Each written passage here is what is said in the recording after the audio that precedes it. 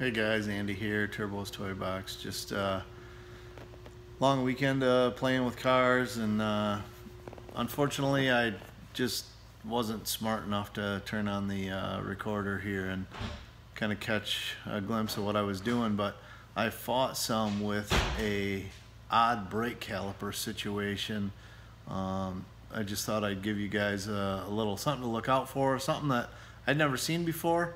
Called a couple of friends that are legit certified auto techs, and been doing it for years, with some suggestions. But basically what I had was 2009 Pontiac Vibe, and the rear twist-in calipers, the pistons didn't want to twist in like they were supposed to. So we went to the local auto parts store, got some replacement remanufactured calipers for the back. We put those on, new pads, new rotors, calipers, bled the brakes all out, and we had a situation where you had to still pump a brake pedal to get any pressure. So the initial hit of the brake pedal, you'd go all the way to the floor, and then you had to pump them a couple of times, and you get a rock solid pedal and no fade. No issue like that. So, I mean, it was obvious with no fade, there's definitely not air in the system, but I couldn't pinpoint what exactly was causing the lack of pedal. So, pulled the rear wheels back off it and had somebody pump the pedal while I was watching.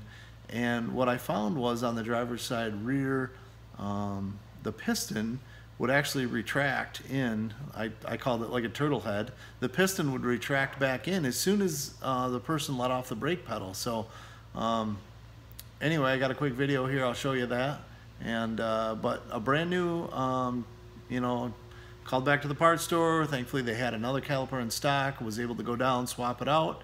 After exhausting tons of other options, thought maybe more bleeding, thought maybe the ABS module needed to be bled, went through all that kind of stuff with absolutely no luck. So thankfully they had another caliper in stock, went down to the parts store, swapped it out, brought the new one home, within a couple of minutes had it swapped back out, bled, and brakes were rock solid right where they need to be. So it's a little tip, little something to look out for. It's kind of odd, something I'd never seen before, and just thought maybe you guys would be interested in checking that out. So here you go. Fill that up.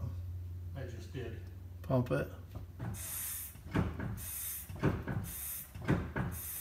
Okay. Let up. So has anybody seen anything like that before? I'd be really curious if you have. This was something totally new to me, and yeah. What other odd kind of brake situations have you had? I've had a few over the years. Had brakes that slowly applied themselves as you were driving. In my second generation Toyota pickups, the further you drive, the harder and harder the brakes would apply. Found out that if you got out and actually unplugged the vacuum line off the booster, it would release the pressure on the brakes and you could drive again for a little ways. So therefore, bad brake booster. That was an interesting one to figure out. I had another one where I had no brake pedal, and it was fine at first. Sitting there, it was fine. As soon as you drove the car any distance whatsoever, first time you go to hit the brakes, you wouldn't have any pedal. Spent tons of time and energy and money throwing parts at it.